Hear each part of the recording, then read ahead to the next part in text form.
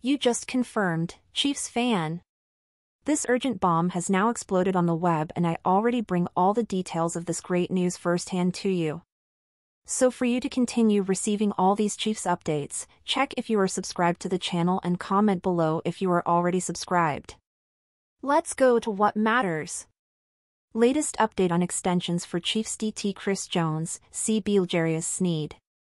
Kansas City Chiefs fans are counting down the days until training camp and eagerly awaiting news of a Chris Jones extension. Speaking on SportsCenter on Friday afternoon, ESPN's Jeremy Fowler reiterated much of what is already known about an extension of the Jones talks. That means the Chiefs are committed to a deal and intend to do so before training camp. What Kansas City could do with the salary cap space freed up by a deal extending Jones is where things start to get interesting. They're very committed to doing this deal, Fowler said of the Chiefs extending Jones. They would like to do this preferably before the training camp at the end of July. If they can't, maybe, the resistance will bleed in the first few days of boot camp. But they are committed to doing so. The $28 million cap for Jones would be greatly reduced at that point, which would free up some cash if they wanted to chase after, say, DeAndre Hopkins. They've been linked with Hopkins for the past few months. And perhaps the stars align here, because Hopkins, as we continue to hear, was in no great hurry to sign. He is willing to wait. The Titans and Patriots are still involved, so we'll see how that plays out. As long as Hopkins is still available as a free agent, he will remain connected with the Chiefs.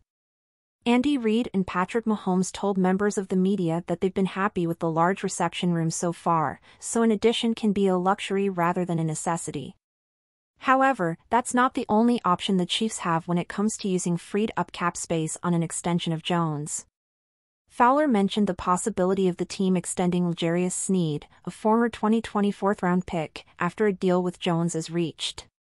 Also, cornerback L'Jarius Sneed, considered a centerpiece for the Chiefs, Fowler continued. He's a free agent in 2024, they might try to re-sign him after Jones.